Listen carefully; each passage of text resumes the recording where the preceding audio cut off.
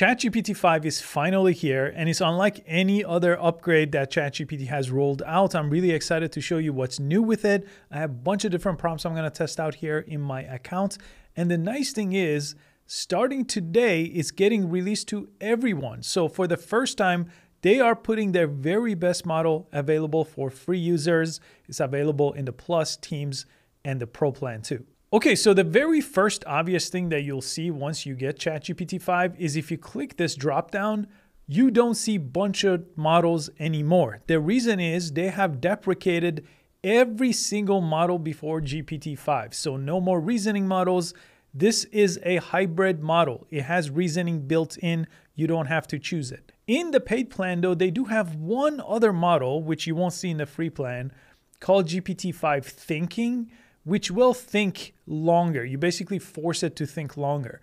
But the default GPT plan does have reasoning and thinking built in. It will decide how long to think. Now, GPT-5 is supposed to work really well with this agent mode. So it's supposed to be an agentic AI.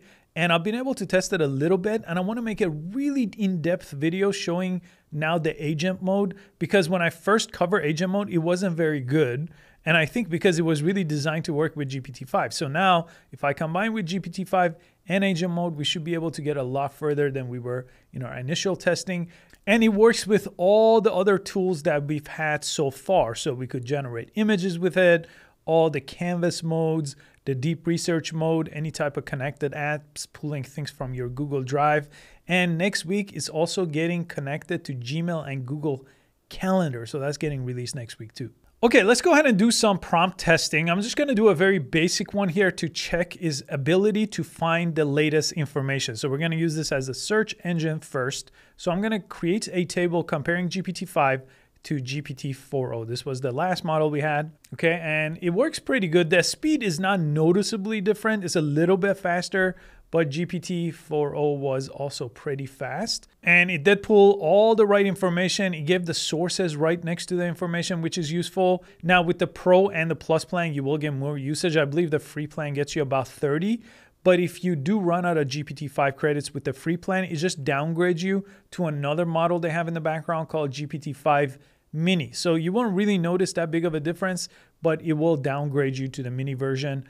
You will have more access once you run out of GPT-5 credits. They have a bunch of benchmarks and things like that, but again, I want to show you real tests here, so I'm not going to show you the benchmarks, but if you want to check that out, you could check out the blog page I'll link below. Now, one key thing that I'm hoping to see in my testing is they said this hallucinates a lot less, and it's a lot better at providing accurate information.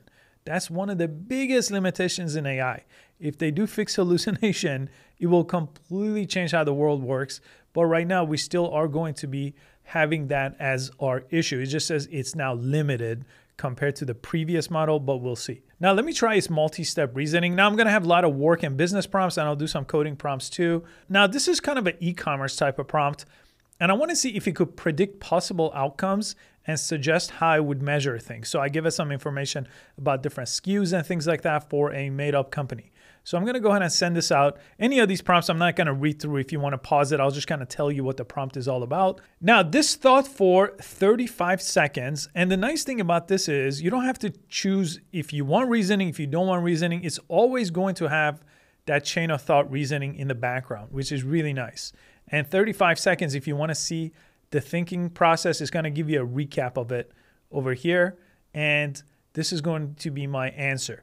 Now, the whole point of GPT-5 is it's supposed to be a whole lot more useful. So just showing you the fact that this could output an answer, well, GPT-3 could output an answer too. But let me read the answer on my own, and then I'll let you know if I think it's better. I've used ChatGPT every single day since 2022. In real world use cases with business and work related tasks. So I'll have a good feeling about if I'm getting a much better answer here. Okay, I could tell just having some experience in these type of business models that this is actually very, very useful. So if I gave it some input and asked for it to predict possible outcomes, it gave me 3 really good ones. It explained a bottleneck here, 2 and 3. The writing style, I also really like. We'll test it with some more practical examples like emails, but really good writing style. And as I'm going through this, I don't see a single M dash. And if you use ChatGPT, you know exactly what I'm talking about. It usually had just a random dash all over the place, right? And I don't even see a single one. I used to have to edit that manually. I thought it was some kind of watermark that they were putting there on purpose. Even if you prompt to remove it, it just would refuse. And it looks like we still have this option here where we could select some text and ask ChatGPT to just alter a very specific portion of the response and not the whole response. Okay, now I want to analyze its writing. I want to analyze how it repurposes content. A lot of people use it for this, so I think this would be a good prompt. Act as a world-class copywriter, repurpose a YouTube video into a blog post, into an X thread, into 3 email hooks, and extract key points and so on. Now, I didn't really define too much about the tone and the writing style, didn't give it a writing sample. I kind of want to see what it does without too much information in the prompt here. So I'll pull in this entire transcript. This is actually a 30-minute video, my last video here. Let's see how it goes. Okay, let me paste the entire transcript of a 30-minute video here without any issues. Let's go ahead and send this out. Now, this video had actually like 25 different things I covered, and the key talking points, I wanted to see if it extracts the right things. And as I'm going through this, I know this video pretty well. I just finished it a few days ago, and it's insanely good and in the right order on how I covered things in the transcript. Let's look at the blog version of it. The ultimate guide for Google Gemini, free and paid features you should know.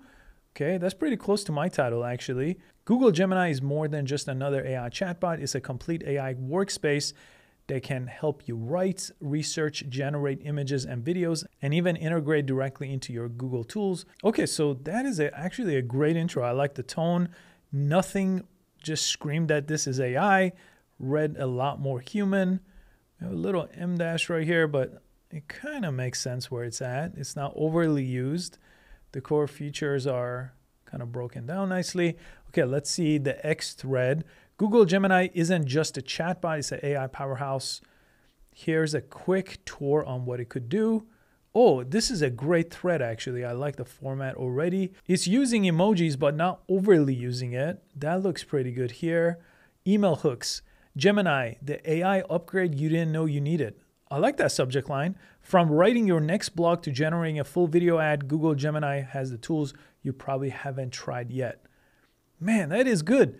You've heard of Gemini, but do you know how to unlock deep research, image generation, and even cinematic video creation?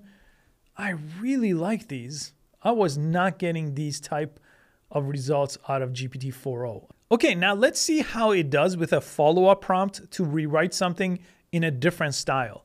Rewrite this in the voice of a stand-up comedian, a concerned parent, or unfiltered tech bro. Google Gemini, basically ChatGPT's cousin who went to an Ivy League school, got ripped, and now brags about it at Thanksgiving. Pretty good for the stand-up comedian version of it. Okay, concerned parent. Sweetheart, we need to talk about Google Gemini. It's powerful, and I just want you to use it responsibly. Okay, pretty good. Okay, let's try this one. Unfiltered tech bro. Bro, Gemini is insane. Like, I thought ChatGPT was cool, but this is next level beast mode. Oh yeah, I definitely seen videos that start like this. Okay, now I want to see how well it could think like an AI agent. So I said you are an autonomous AI tasked with increasing our newsletter sign up.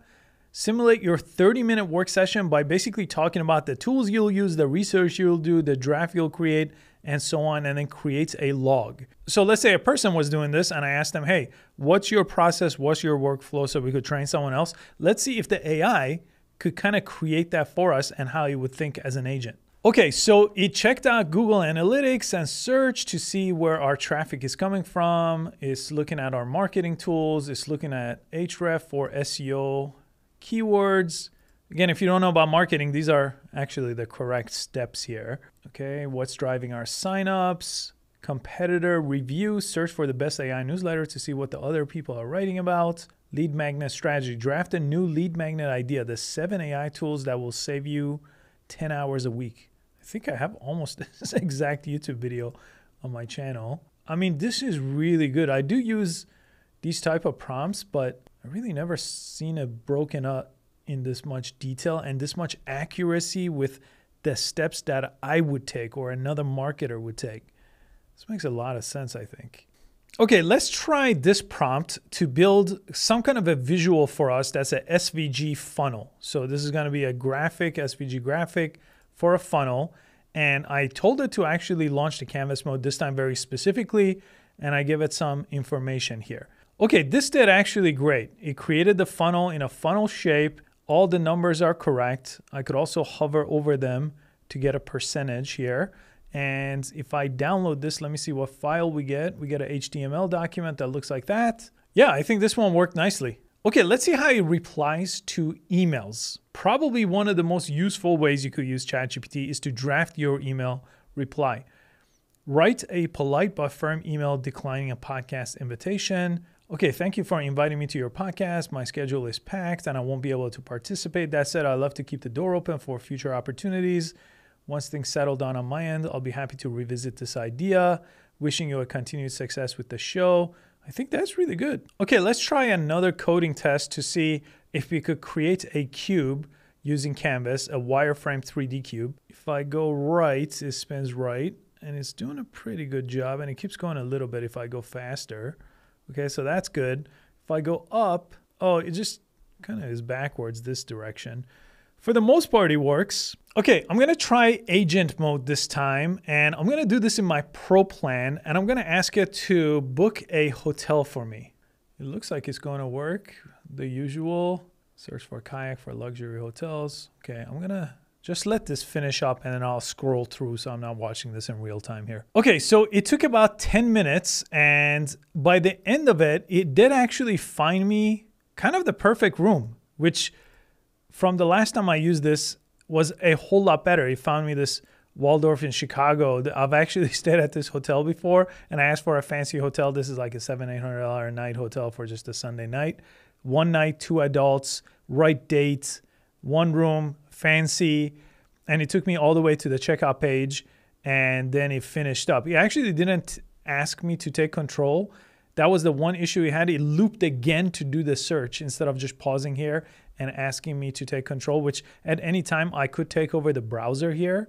And then it gave me kind of recap with links.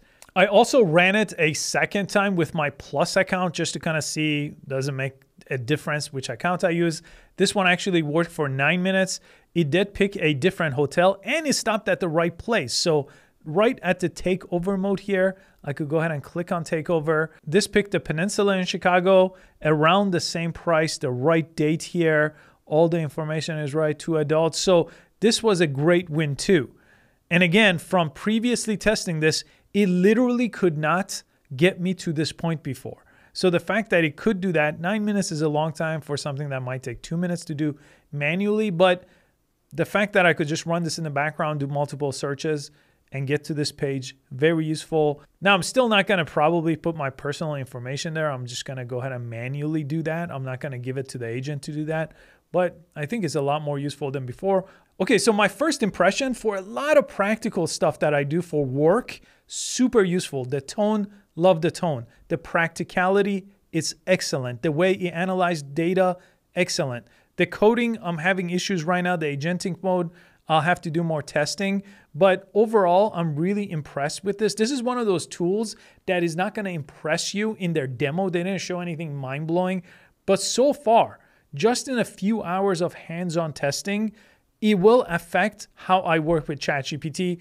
The fact that you don't have to even worry about models and the reasoning thinking, the step-by-step model just works by default, huge help. And as far as the coding, I did see other people like Matthew Berman did detailed coding tests. They had it like a week before I did. I just got it on the day of the release. So if OpenAI wants to give me early access, I'll do much better deep dives on my first impressions, but I'll do much more testing. I have a lot of videos planned for this one in the next week, comparing it to a lot of the different AI models, taking it for all kinds of different tests, seeing how custom GPTs and projects work now. So a lot more to come. And if you are a Skill Leap member, we are updating a ton of our videos right now. And in the next 2 weeks, we're going to launch a whole lot more updated videos with what's new with ChatGPT. So if you're not a member, I'll put a link to a free trial so you could test it out. It's basically a library of 25 AI courses now with 7 expert instructors, and you can watch as much as you want under one subscription. Thanks so much for watching this one. I'll see you soon.